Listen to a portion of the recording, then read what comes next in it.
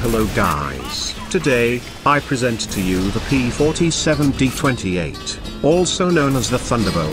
It's a deadly and probably the most powerful ground attack fighter in the game, unlocked at level 27. It comes with 10 high-velocity aircraft rockets, 850 caliber machine guns, and a fat hamburger bomb of 500 pounds. If you're looking for a plane that can turn your enemies into Swiss cheese, then the P47 is the beast you're looking for. It's got more firepower than a fireworks factory and can shred through enemy planes like a hot knife through butter. And let's not forget those bombs. Drop them on the ground, and watch the enemy troops scatter like ants. But wait, there's more. Our rockets are very powerful and can destroy any tank you will face, even the thick Tiger tank. They can even be used against bomber raids, where with some luck, they will hit incoming bombers and undershot them.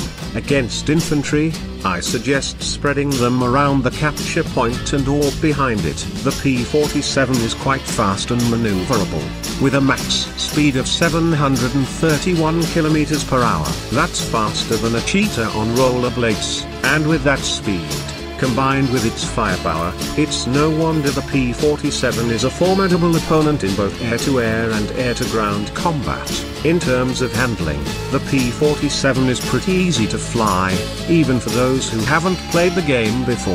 It's stable and responds well to player inputs, which is great news for all you rookie pilots out there. Just make sure to watch out for those pesky enemy planes, because with the P47's size and weight, carrying secondary armament feels like you're flying a bathtub.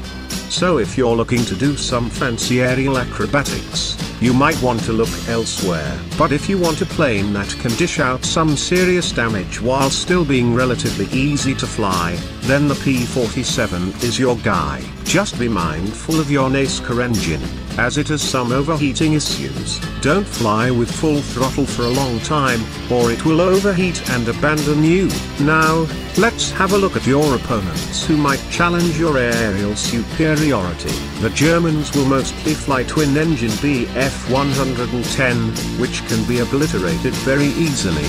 The same story for Junker 188 bomber. Regarding other planes like Bf-109 and Focke-Wulf 190, it's a different story. Fighting them one-to-one with bombs and rockets is very difficult, and I suggest dropping that extra weight as soon as you see an incoming fighter. Try to get them head-on and shred them with your bullet stream.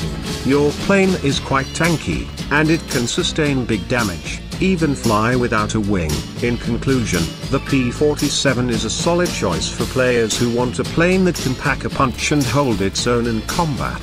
Sure, it's got its drawbacks, but who cares when you're flying a beast like this? Just watch out for those enemy planes and enjoy the ride.